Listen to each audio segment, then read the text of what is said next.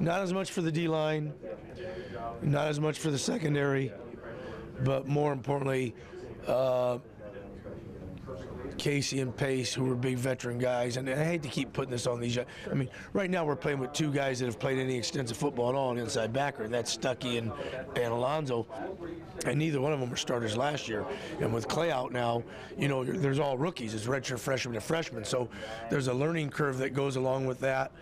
Our job, my job, is to give them confidence, love them up, teach them, coach them better so that they can feel more comfortable and that they can feel good about themselves. We're going to love them up. We're going to love them hard, but we're going to love them up and try to make sure that they can gain more confidence because we're going to need them down the stretch. And it was good because they basically played a whole half of football today. So, you know, that's always good. How about Rodney Harder? You know, what was your assessment of his play today? I was asked that earlier, AJ. I thought that, you know, this week I thought he had a great week of practice, and I see where he made 3 tackles, 2 for losses, and I saw him make some strides this week in practice. So it'd be interesting to watch the film.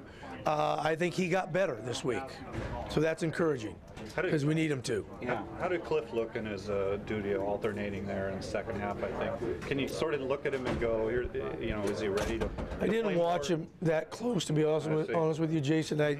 I'd be just kind of trying to give you an answer that from way out here. How about from practice then? Do you feel like this kid can, given more playing time, can return to form kind of? He's, as I said before,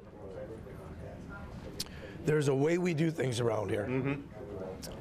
And there's only one way we do things around here, and it's Chip's way. And we all do it Chip's way, starting from me to the assistants to the players. And when we all get it and we become men of Oregon instead of little boys of Oregon, then things will go your way.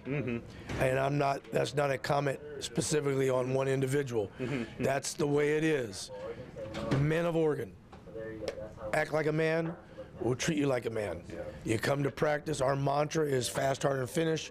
Our mantra is win the day. Our mantra is face his opponent. We have a standard and vision of how we should play, all those kinds of things. And preparation is key. I've never seen an individual be able to play in a game very well without proper preparation. And that's what makes football a great game, because it's the ultimate team game. And the guy on the left of you and the guy on the right of you, we all got to all be in sync, and I got to be able to trust you, I got to be able to trust you, and you got to be able to trust me. And that's what makes good teams. You probably already answered this, but I'm okay. After that first touchdown, were you proud of the way your defense sort of buckled down? After almost jumping out the press box on the first drive, I was very impressed on how we played, being that the only other play of any so-called explosion play of any magnitude was the communist screen that I call it, you know, the jailbreak screen that we completely blew up, hit an offensive lineman, and the guy that was blocking for the screen caught the ball. That's, if you can design it up that way, that's a hell of a play. I don't know how to defend that one, but we did defend it very well. But yes, to answer your question without me getting long-winded like I just did, 217 in the 185 on the first drive, 217 at half, 289 at the end. So we got better as the game went on. That said, you feel like now you guys are ready for going to Arizona? If you can ever be ready for Tucson and going down there to face Nick Foles and those guys? You know, we're getting closer. I'm sure the kids feel they're ready.